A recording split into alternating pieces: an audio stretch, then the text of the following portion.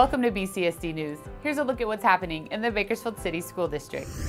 It is my pleasure to welcome you on behalf of Alpha Delta Kappa to the 53rd Annual Juliet Thorner Awards program. Families celebrated together at Sierra Middle School, cheering on our Juliet Thorner Award recipients. The ceremony honors students who demonstrate academic achievement, citizenship, leadership, and a contribution to human enrichment.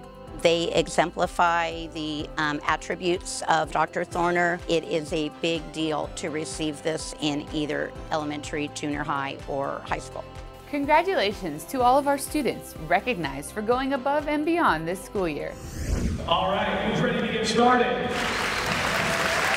The 23rd Annual Academic Pentathlon kicked off at Stern Middle School. Students in 4th through 6th grade gathered together to compete in a number of learning challenges, including literature, essay, history, social science, science, and mathematics. I think it's so fun to see the work the kids have done collaboratively at their school sites, and I applaud our coaches who spend hours mentoring these students to be prepared for today. Who was elected as the first governor of California? The Academic Pentathlon provides students with the opportunity to highlight their academic achievements through competitive challenges, while also building a sense of community as students compete alongside students from different schools. A big congratulations to all of our students on their academic achievements at the Pentathlon and this school year. BCSD students showed off their gaming skills at the Spring Esports Tournament.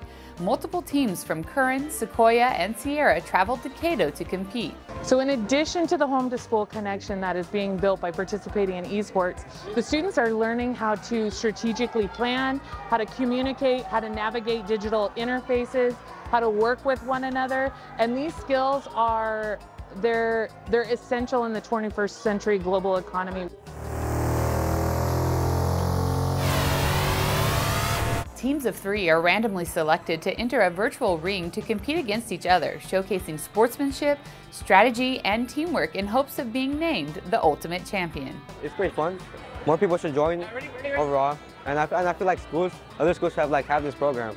Playing Rocket League is just the best part because sometimes you're communicating with your teammates and just trying to score and just trying to win. It gives you a chance to show what you're capable of.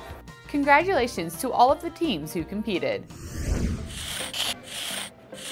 Emerson Middle School held the 3rd Annual Viva El Arte, a week-long chalk art competition encouraging student artists and families to take to the concrete to showcase their creativity. This year, student creations focused on the theme Festivals Around the World.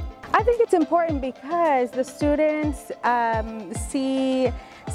look forward to something towards the end of the year, and we have very talented students, and we want them to show off their talent and also get to know other things that are happening around the world. Our goal is really to reach every student's passion, and for some, outside of academics, of course, is arts. And in order to showcase that artwork, all the skills that our students have in that, we want to provide that venue for them, highlight it, and so that students are able to express themselves in that way. My favorite part about this event is that you're able to pick any festival that you're able to do from any other culture, and you can just draw however you think it looks like or how it is.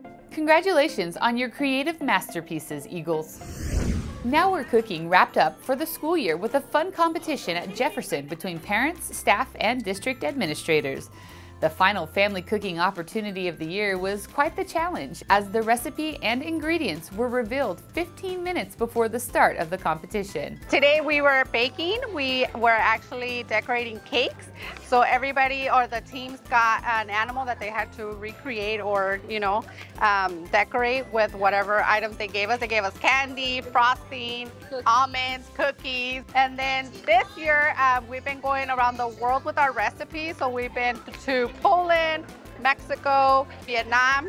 So those are some of the recipes that we've done throughout the school year this year. Thank you to our FACE and Nutrition Services teams for offering Now We're Cooking to our families and providing this quality bonding time. 840 music students from across the district performed in the 47th Annual Elementary Festival Concert. The event consisted of 3 parts, beginning with a beautiful performance by a string ensemble that included over 240 instrumental music students who play violin, cello, and string bass. Following after, a concert by the Elementary Honor Orchestra, then a performance by Glee Club students from each of our elementary schools. It was a wonderful performance highlighting our youngest learners' musical achievements. That's it for this edition of BCSD News. Until next time, be safe and well. We'll see you soon.